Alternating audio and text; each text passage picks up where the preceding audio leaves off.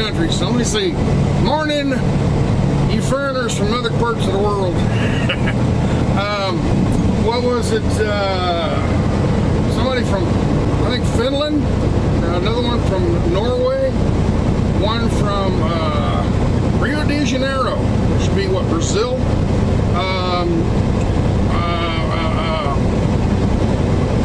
Seems like there was another. Oh, Dubai. Somebody in Dubai. You know. Wow. Sasnak reaching out worldwide. That still just blows my mind that people around the world are watching this. So, somebody, people have asked, why do you only say good morning America? Well, that's where I'm at. You know, I'm an American and I live in America, and 99% of my audience is American. So, not a slight to anybody else, but it's just that's what I started saying before I realized it was worldwide. That's what I go with. Every once in a while, I'll throw out another country's name. So there you go. Where are we at today? We are in Arkansas. I was leaving Conway, Arkansas, heading over to Fort Smith. I've been running back and forth this week, back and forth across Arkansas. Remember about two months ago, I was running back and forth to Van Buren. Well, there's another company over there, small, well, medium-sized dry van company, and they told me they had about 12 trailers to bring over there. I think I'm on number 6 right now. It's like 6 or 7, I don't remember. But anyway, that's what I've been doing this past week. I alluded to what's been going on in the last video. The last couple of weeks, I had a bunch of good video stuff, you know, well, you know, decent video stuff, interesting video stuff, I should say. One of them was Vegas, which, you know, everybody's seen Vegas, everybody's got 1 million views of Vegas, so not that big a deal. Gee, driver, look at this. The flatbed, he's impatient, and the dry van, I think, was messing with him. But, anyway, they were only about a foot apart. Wow. What else was it? Oh, anyway, I was out in Vegas, got a bunch of video, and then I got up to, from Vegas I left, went back to Omaha. So I went back to Omaha, delivered, and then went up in middle Nebraska, picked up a trailer heading to St. Louis. And on the way, went north, and then I came back down through Omaha. And as I'm coming down through Omaha, boom, oh man, and the first thing goes in my mind, this truck's got 1.5 million miles on it.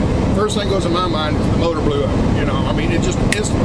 But then I realized the motor noise is coming from back there somewhere. It's not from up here. And I'm like, something's going, you know, what is that? You know, boom. And I mean, I pulled over real quick. I didn't lock the brakes up or anything, but I mean, as quick as I could get, slowed down and pulled over, because something back there was tearing up, and I didn't know what it was. So I get out, and I'm thinking, oh, I'm going to see a huge disaster. You know, wheel fell off or something. You know, who knows what it was. You know, just something big, noisy. Nothing. Didn't see a thing. Well, better get underneath. So I crawled underneath and looked, and sure enough, drive shaft. This truck is so long, it's got 3 drive shafts. Most cars have 1 drive shaft. Pickups have 1 drive shaft. Goes from the transmission to the rear end. They got 2 U-joints. Okay. Most semis have 2 drive shafts. It goes from the transmission, U-joint, drive shaft, carrier bearing, U-joint, slip joint, U-joint, rear end. Okay. And a carrier bearing, what it is, it's a bearing about halfway that carries the weight. The axles or the drive shafts in these big trucks are very heavy.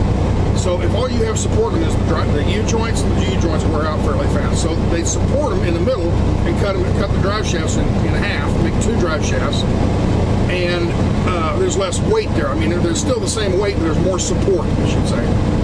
This truck is extremely long because of the big sleeper. I got a 310-inch wheelbase. Most trucks have about a 255, 265 wheelbase.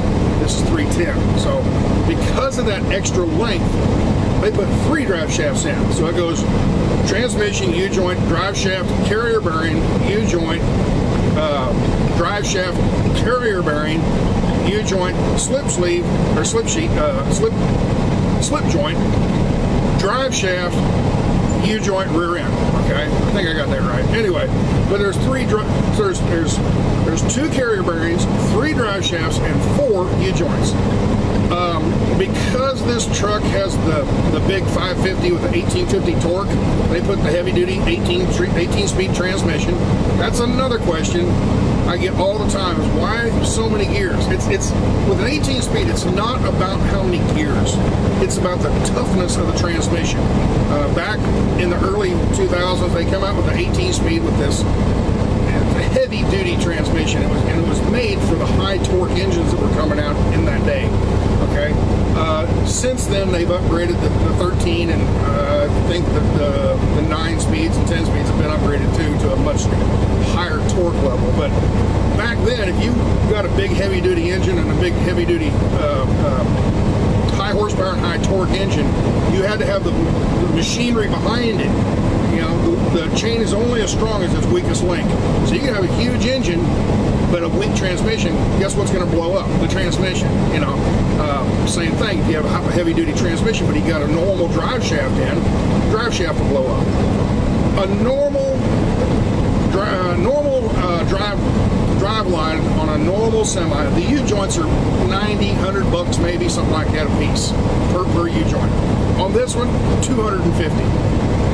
Yeah, so anyway, what happened was the carrier bearing broke, the saddle that it sits in, the metal fatigue broke through, okay, and it fell down about a foot, and it was still in there.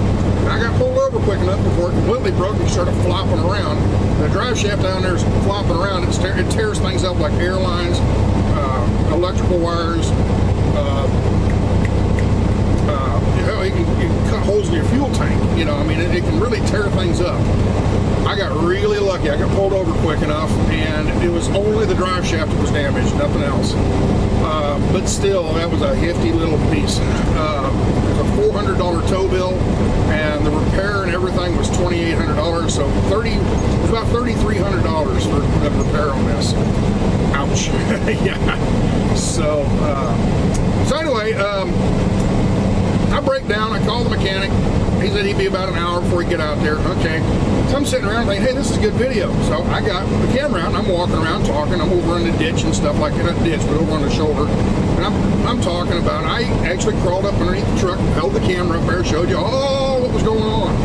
Made a pretty good little video out of it. All right. Had all the pieces, all the footage. I was editing, this is back when I was editing the calf, the branding, and the Rocky Mountain Oyster videos.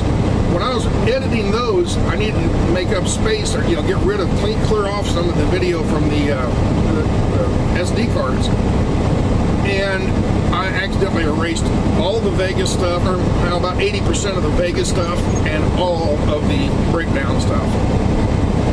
I erased the wrong card. I had like 3 different cards plugged in, and had about 3 different cards plugged in, and drive B, or D, E, and F, or H, or whatever. All these different plug-ins in the USB slots, and I erased the wrong one. So, oops, my bad. So anyway, I don't get to show you that video. That's why I explained it here. But so I lost that video and I lost all the Vegas footage. The Vegas footage, everybody's seen Vegas, so it's not that big of a deal, But the breakdown footage, I was cussing myself on that one. So anyway, that's what I was doing about a week and a half ago. A week ago now. What's the day? I think Wednesday. So about a week and a half ago. So it was what else? Oh, by the way, my mom and dad were on a trip during that same weekend, and they had a pickup and a fifth wheel camper, and they were broke down too. So a lot of breakdowns for the family this week, or that week. So they got home safe though. So had tire blowouts and stuff like that. That was their problem. So anyway, what else? What else? Okay, we're doing this Arkansas stuff. We're going to do this until the rest of this week, and then I'm probably going to go home. The first week of June, I will be home because DOT has a great big 72-hour DOT inspection all nationwide. They just really crack down on trucks. Have these huge inspections and everything. Every state, all the way, it's a federal thing, you know. And the feds pay the states to do all these inspections and then send all the reports back to the feds so that they can judge year to year to year to year how healthy the truck industry is as far as safety is concerned and maintenance and stuff like that. So anyway, if you know they're going to pick on you that week, go home, you know. So I've always taken that week off for the last 10 years or so. I take that week and go home and do stuff at home. Why put yourself out there to get in trouble? So anyway, that's what I'll be doing. Then after I come back out, I'll be doing the rest of June until the end of June. And then I'm going to go home and get in the van and take off to Kansas for wheat harvest, and then after that head to Alaska. So you're caught up with what's going on, where I'm at, what's going in the future here. So I guess let's go to music. Ciao.